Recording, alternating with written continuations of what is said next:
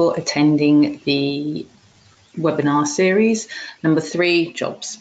So just a few housekeeping rules to start with. All attendees will be on mute and will remain for the whole webinar. Please use the question box to ask any questions related to the topic. All questions will be answered after the demo. If we run out of time or if the question requires a longer answer, then please then we will answer it offline directly. Please use the chat box for any questions related to the webinar. For example, if you can't hear the audio of the presenter is going too fast. And please note that a link to view the webinar recording will be sent out to all attendees after the demo. So as mentioned, this is Top 5 webinar series. It's a small amount of key points to focus on for a variety of NAB topics. This is the third in the series of monthly webinars on the topics. You can sign up for one, you can sign up for some or all of them. We will be sending out emails to register and I'll show you the list of webinars at the end, but you can also register on our website or you can click on the link in our monthly newsletter.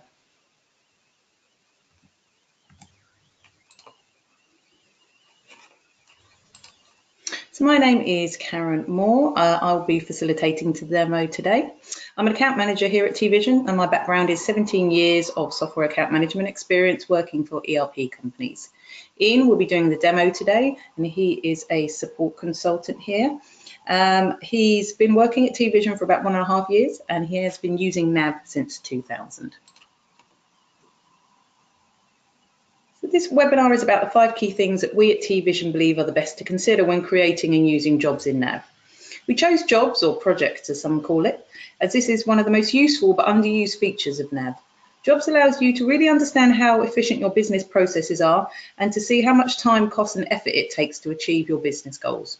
Jobs also allows you to improve internal processes such as more accurate, detailed and automated invoicing, or to allocate the most suitable resource for an order or service. So these key points are understanding jobs and how they are created, associating the relevant tasks, what kind of materials and resource can be allocated and how they can be scheduled, how to assign time and expenses, how to use jobs to drive the invoicing, and how budgets can be managed and how you can use them to track your progress.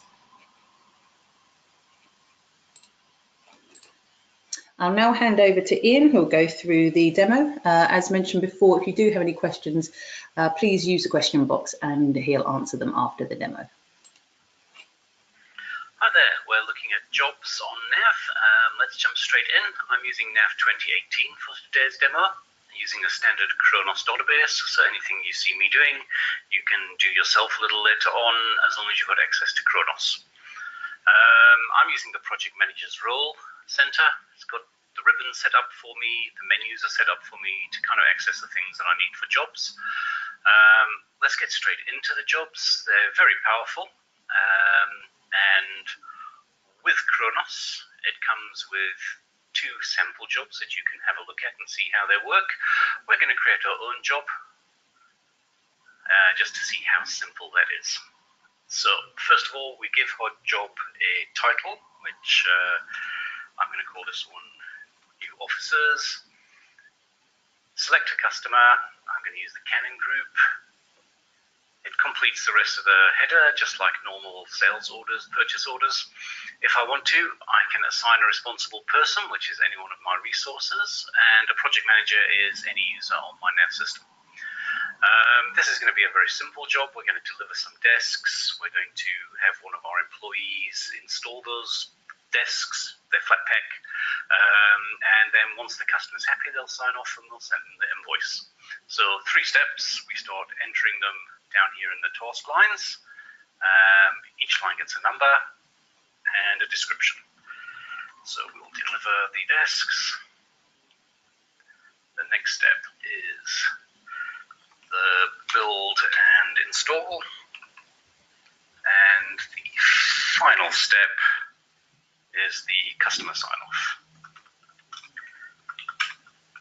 So looking at this, if you're coming from a project management background, this is what you probably call your work breakdown structure or your job tasks, whatever your internal naming is. This is kind of high-level detail of the steps, but we can go in and we can put a little bit more meat on these bones and we can start putting more detail into each step. We do that by using job planning lines. So we'll go in there.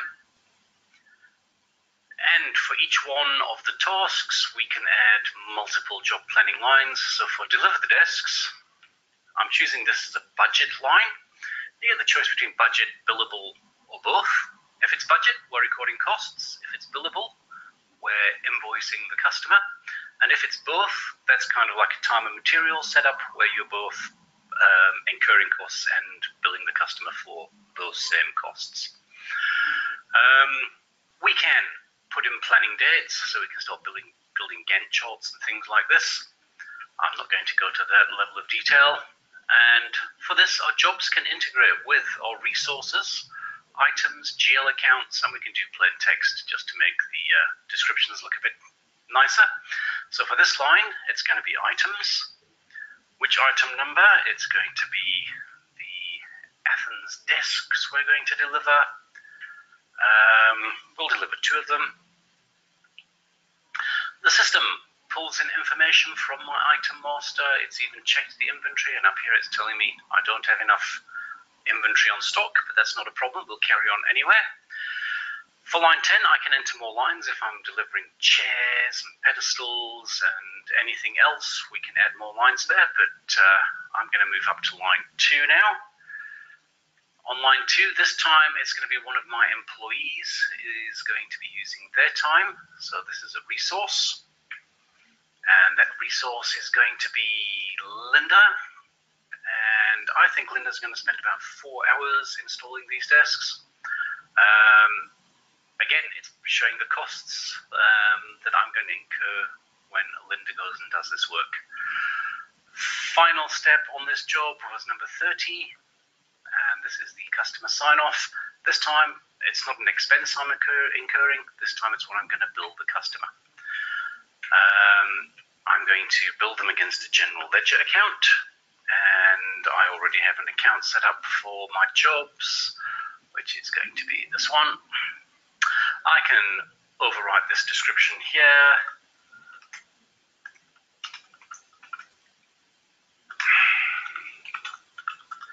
Just so that when we print an invoice, it looks a little bit more decent. And we've agreed with the customer that we're going to charge them $1,500 for this job. So immediately, I've got a kind of a breakdown. I can see what my total costs are. I can see what the total price is I'm charging customers. I can see, a low-level amount of detail here. I say okay. And up at this level, it started to pull through this information already. I can see what my budgeted costs are and what my billable price is going to be. And the fact boxes on the right-hand side, they're also pulling this information on any one of these lines. You can drill down and it will take you to those project planning lines so we can see where these numbers came from. Now, the first thing that we noticed was we didn't have enough desks in stock to fulfill this job. That's not a problem. We will go to our purchasing department and we will buy the desks. So if I go to purchase orders and I create a new purchase order, and again the same nav logic of fill in the header, choose the vendor. This time it's going to be the London Postmaster, who also makes very nice desks.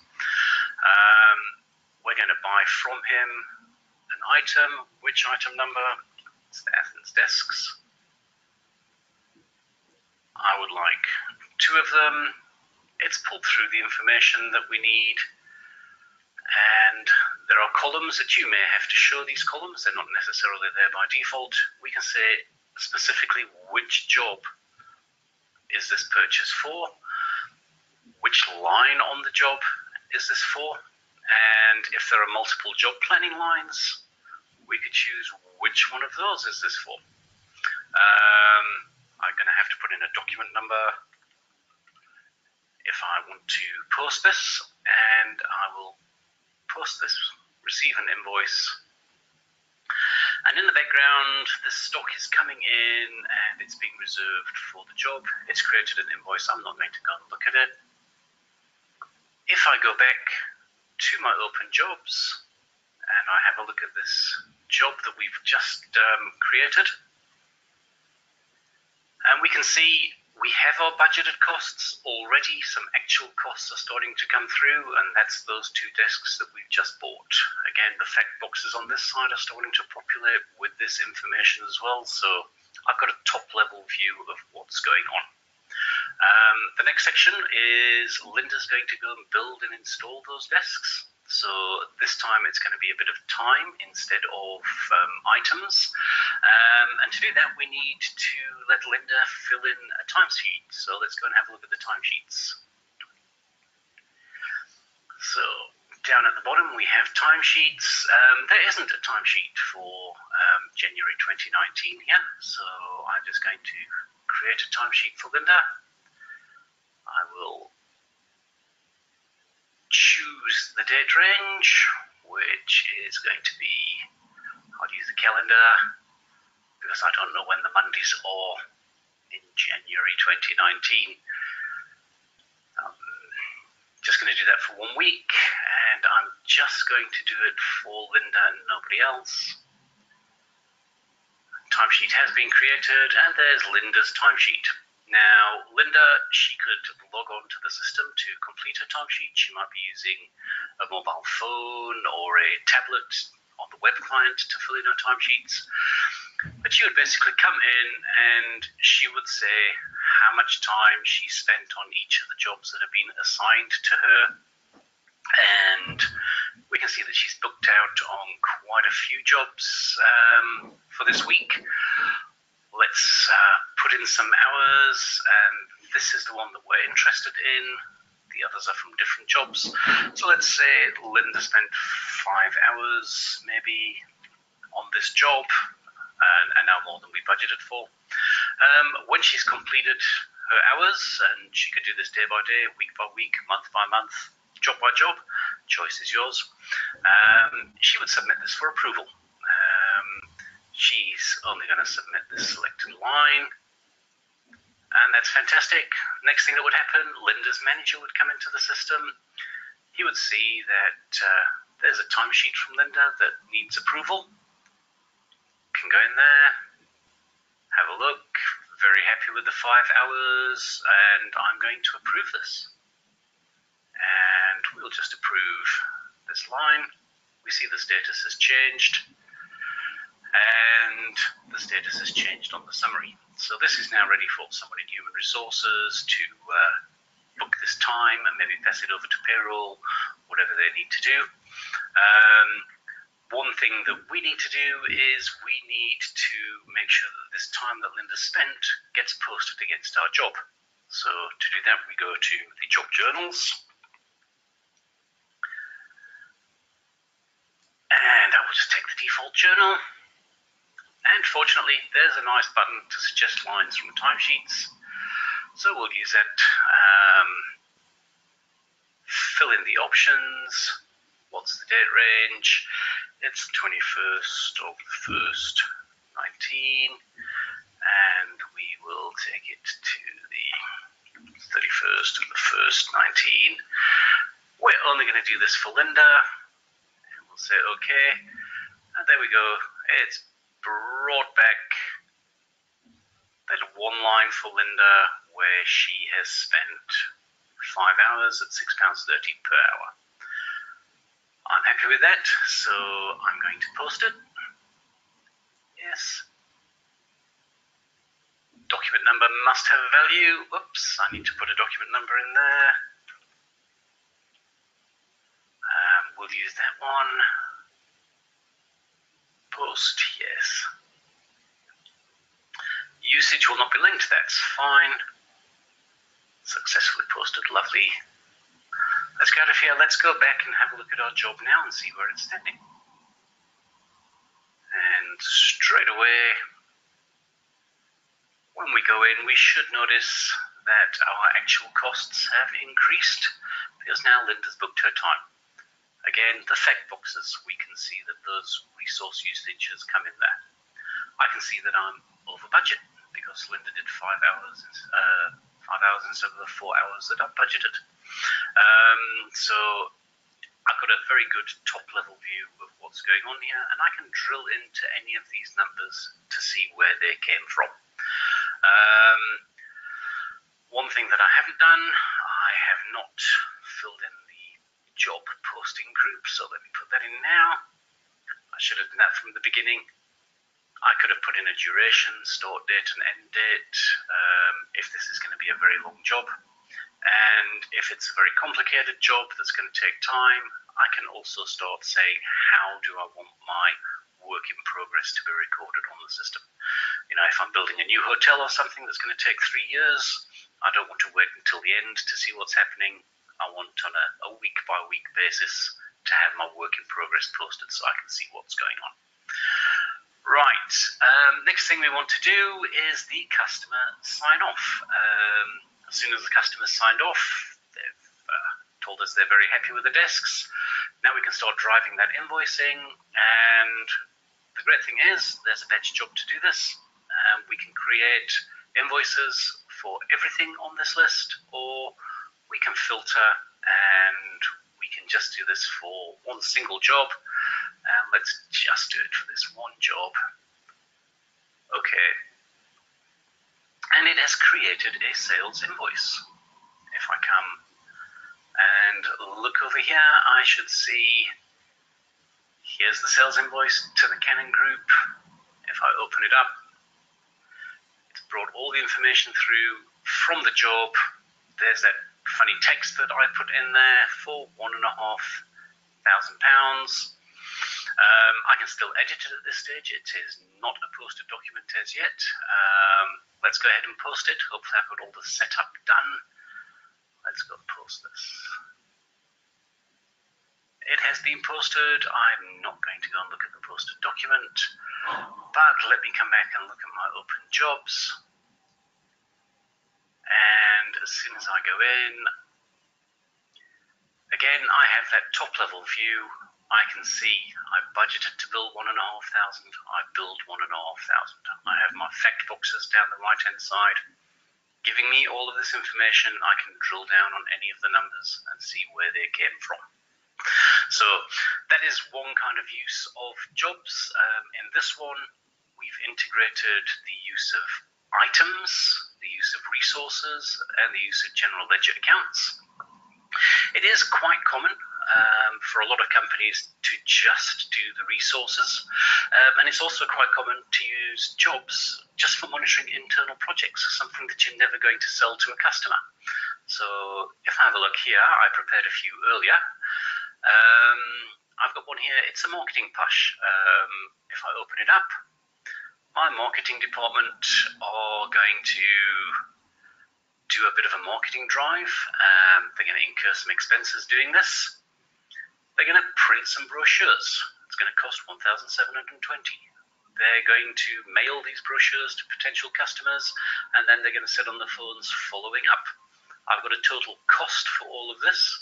I don't have anything that I'm going to bill to any customers, and I achieve that simply in my job planning lines. Every line that's in here is a budget line. There's nothing that's going to be billed. So I'm just using this job to monitor internal costs. It's not posting anything against any customers. And if I close this one and we look at this expo that my sales team are going to go to, again, we're going to print some flyers, buy some gifts. Someone's going to go in and set up our expo stand, and on the day there's going to be some people at the expo talking to customers. Again, on the planning lines, we can see there are multiple people on the day who are going to be talking to customers. So each line on my work breakdown structure can have multiple lines in the background. Again, they're all budget. There's nothing that's billable, so I'm just measuring internal costs. So jobs, very powerful. They can be used for measuring things internally. They can be used for doing jobs for customers and then driving the billing of those customers. And within jobs, there are a number of reports. As long as you're familiar with NAV, up on the ribbon, there are standard reports that go. against the jobs, and you could go into any individual job, and again, there are reports that go with that job. I would invite you to have a look at those reports, see what they're doing. It pretty much covers the basics. They're not the most beautiful and elegant reports, but they are fully customizable, so we can make them look as beautiful as you want them. That's it for my demo. I do know that some questions have come through. One of the questions is, can jobs be combined? There's a number of ways of combining jobs. So you might be talking to one of your customers. You might have 3 jobs that you're doing for them. You could, within the NAV system, split up one single job here to be 3 different jobs with different lines with subtotals.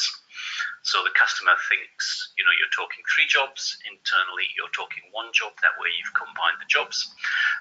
There is functionality to append 1 job to another job. So you can merge jobs in that way. So there are ways of combining jobs in NAV, and it depends on your processes and what suits you and how you would do that. Another one of the questions was, if you've got your job details on an Excel spreadsheet, how would you get them into NAV? The job details, I would assume, is the job planning lines. So if we just quickly go into one where we've got some job planning lines. From this screen, what you could do, you could copy these lines. You could then open Excel, paste these lines. You could append within Excel any more lines that you need to add to this job.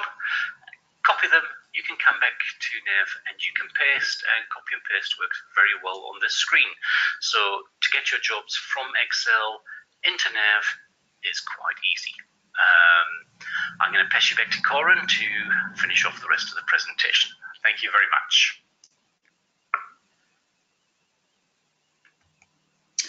Okay, thank you, Ian.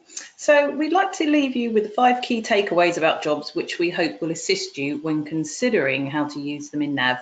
Firstly, decide what your end goal is. What do you ultimately want jobs to tell you at the end of the sales cycle or the reporting period? Then decide if you need to include both internal or external projects or both. Then understand how you're going to use jobs. Is it for allocating resource, helping with budgeting, automating invoicing, or track work in progress? The next steps is to decide what factors need to be included within the project calculation. Is this going to be resource, time and expenses, machinery, materials, or external services?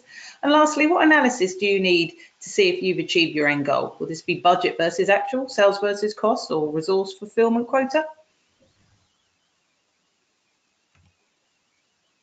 So we hope you found this webinar interesting and informative. This is the 3rd in the TVision NAV webinar series, and we will be sending out emails soon to register for the next one. We'll also put a reminder about the webinar into our newsletter as well.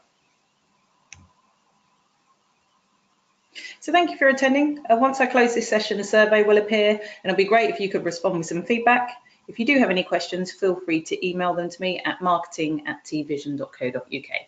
Thank you.